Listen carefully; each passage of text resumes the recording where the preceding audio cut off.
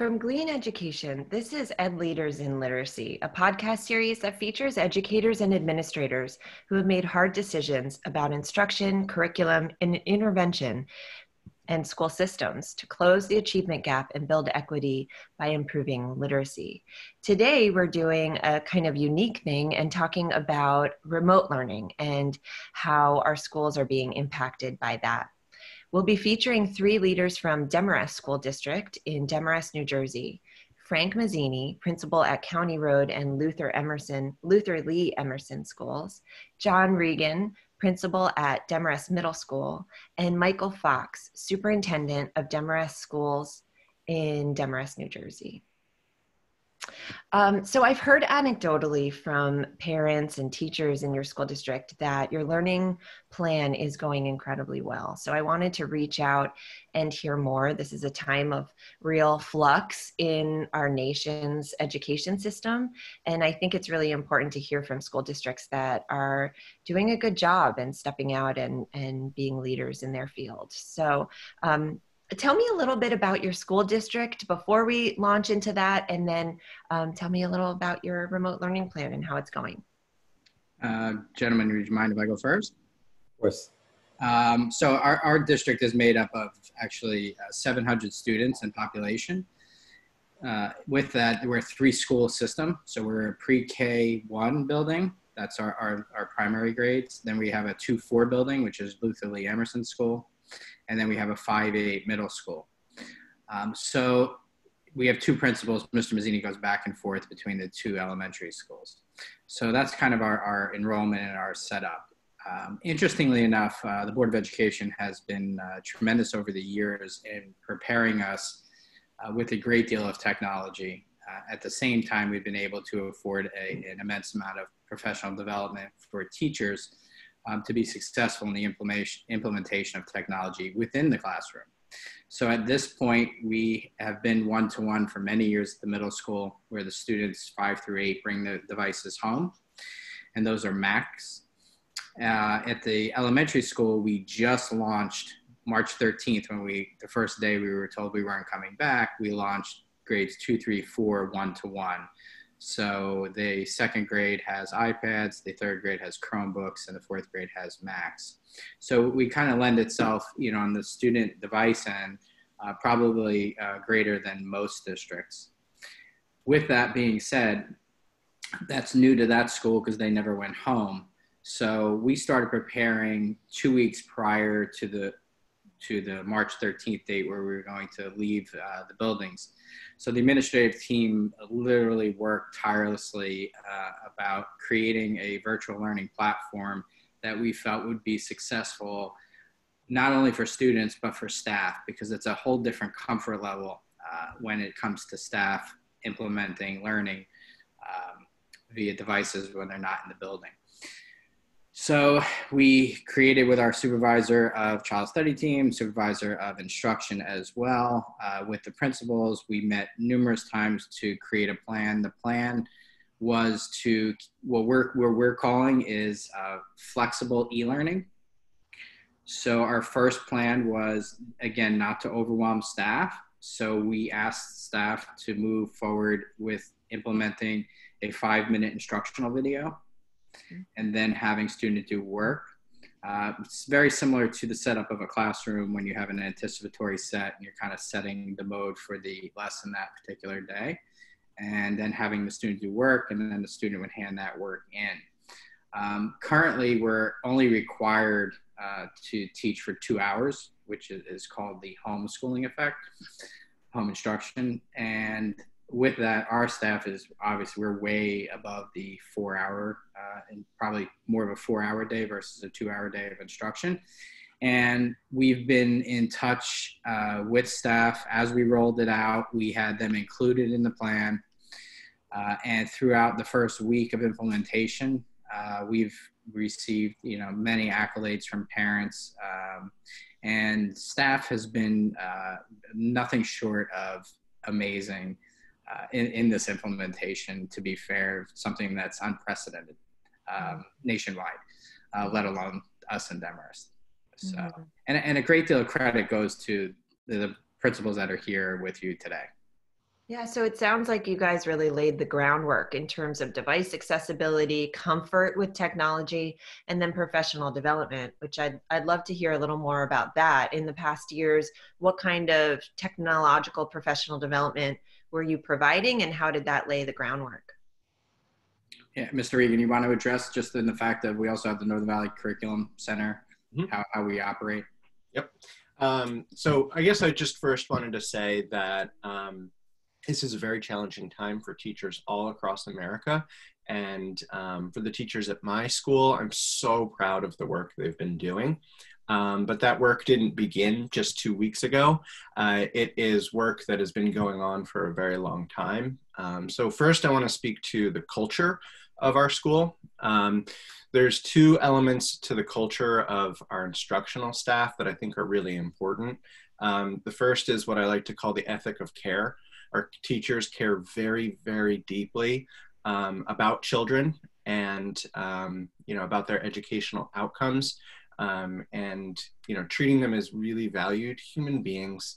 The second part of our culture that I think is very important is the idea that everyone learns every day. Right? Just because you're a teacher, it doesn't mean that your learning stops. And we really value professional learning. So within our school, we're part of a larger consortium of schools, because in New Jersey, there are more than 500 school districts. So we could never accomplish on our own what we can do together with other schools. So within the context of the Northern Valley, there are 7 townships and a regional high school, and we have what we call the Office of Curriculum and Instruction. And so they, beyond creating curriculum, also have a professional development school. So in a given year, teachers can attend a whole host of different professional learning opportunities. And so we usually have more than 100 offerings.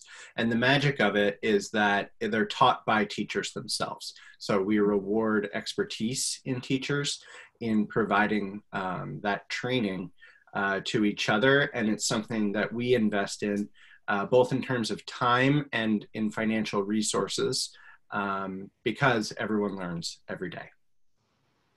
Excellent. And Mr. Mazzini, what has been your approach in the lower grades? You're the principal of the K through 5 schools, correct? Well, County Road is preschool through first, and Lutherly Emerson is second through fourth. Okay. Same approach, as far as the rest of the district, where our teachers receive professional development through the Northern Valley Curriculum Center. Also, we do a lot of in-house professional development. There's always someone who is more technologically savvy than others. So for the preschool through second grades, we're using Seesaw right now, while the students are at home. And this is something that they used before, so that it creates a larger base for communication between home and school. So some of our teachers were more savvy, so they've been teaching their colleagues well before this ever happened. But once we, went into this home instruction base that we're doing now, the past couple of weeks, we really started working with them more one-on-one and small group instruction for the teachers. And just to, add to what Mr. Regan said the students are not just the ones learning, we're always learning as well. And that was that goes up until this point. I was just on a call now with one of my teams. We're learning new online platforms to do live learning. So, that's something that I've been learning the past couple of days and working with our technology teacher as well as our supervisor curriculum instruction. So I can then turnkey to others on my own while they're also turnkeying to the entire staff, but we're trying to do small group as well. Our third and fourth graders, they have laptops that they use in the classroom. We do a lot of work on the Google Drive, where teachers can conference with them virtually while they're sitting next to them. So a lot of them are very much on the independent level right now at home. Second graders, they use the iPads quite often in the classroom, so there's a lot more independence there. But we're working on that independence with the kindergarten and first graders, which we know it can be more challenging. Mm-hmm. And you mentioned communication early on, and brings me to a question I have about how you're approaching communication with all stakeholders, with the students. How are you communicating what's happening with students each day, and then more globally? How are you communicating with, teachers and asking them to communicate, and then parents as well? As far as in my role as superintendent, I'm taking part of the larger scope of stakeholders, meaning community and parents. So we've been sending out, pretty much every other day, some piece of information. On the educational front, as far as students are concerned, it's been, and parents there, definitely been more principal based, and staff has kind of been a combination of both, trying to keep all parties in the loop of what we're doing. Because as we start to move forward, what we put in place 2 weeks ago, you're going to start to see morphed a little bit of how we change our platform and how we start to move forward. Because our plan was, we planned for 2 weeks, for 2 weeks of instruction. So this is, at the end of this week, is the end of that. Obviously, we're going to be in this a longer period of time. So now we're actually creating plans within this week and doing further training to move to different platforms, but making sure at the same time, most importantly for all of us, is our staff being comfortable in order to implement those new platforms. Mm-hmm.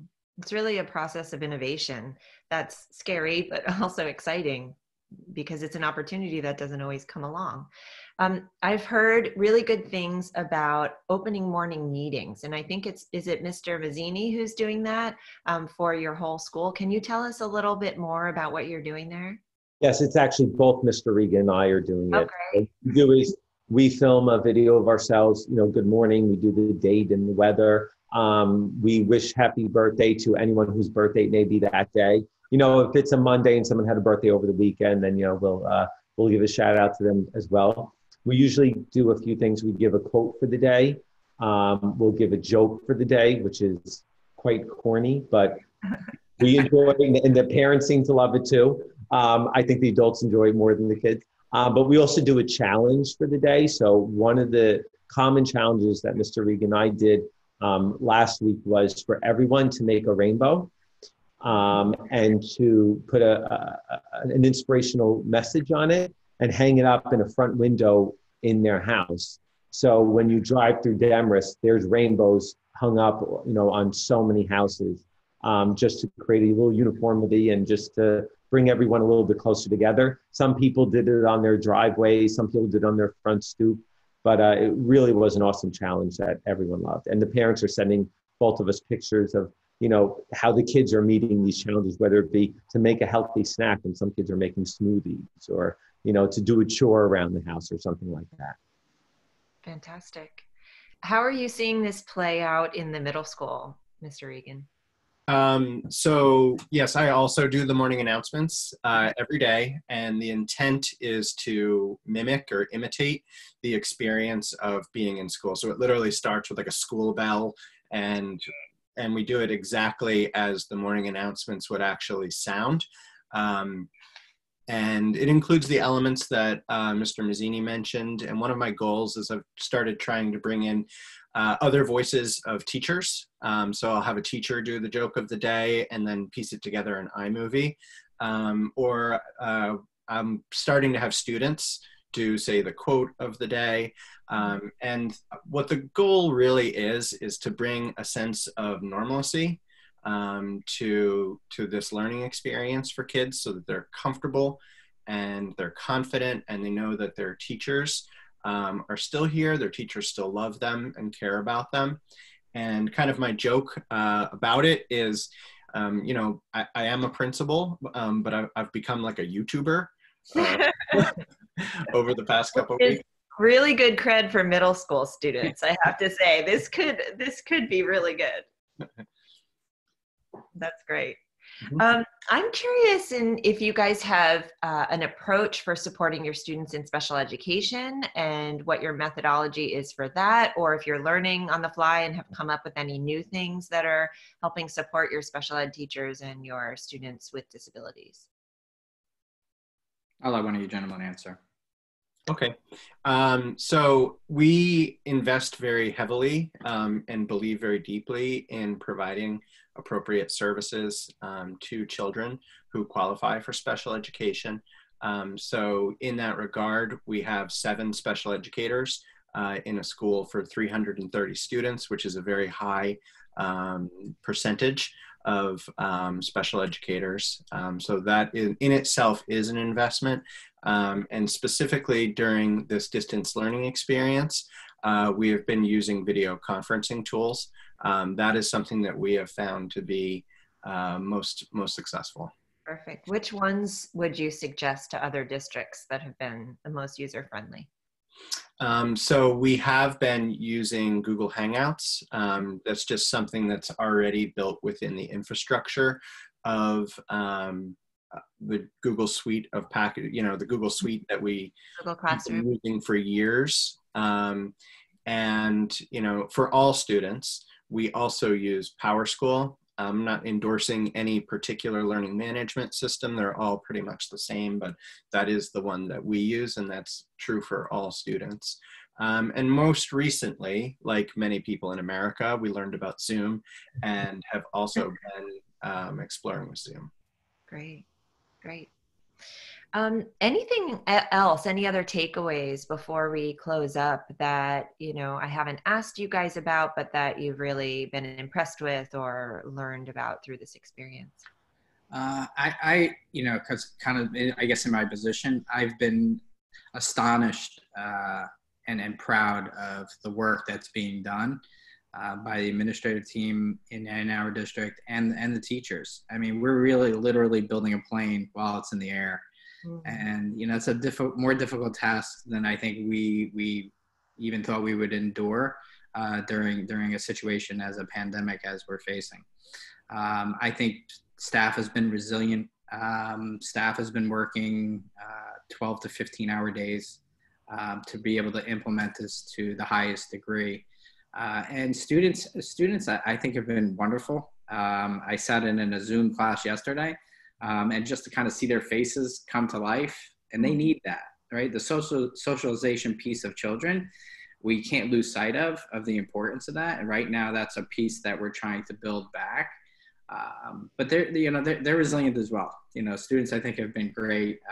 But I've been most impressed with administration and staff kind of coming together collaboratively, just as Mr. Mazzini has said. They're all helping each other. And that's really, great to see from an administrative end that teachers are willing to do that. Mr. Fox, if I could just add to that, I also want to add the parents. I think they have been, they're at home doing work as well for their jobs, as many of them, their offices have closed. So they're working from home while they're working with their children on the educational aspect of their life. I think that this, just to mirror what Mr. Regan and Mr. Fox said, huge accolades to the staff. This has been a huge learning curve for them, as it has for all of us involved. And they've been working so hard right now to make sure that they're giving the kids an equal love of education that they give them in the classrooms. But I'm getting a lot of communication from parents, and that's just them sending pictures of what their kids are doing at home. But I know that they're putting a lot of time in as well. Demarest is a very tight-knit community. Educationally, they're extremely supportive, and they're just as supportive right now, and we're very appreciative of that on the parents. Excellent.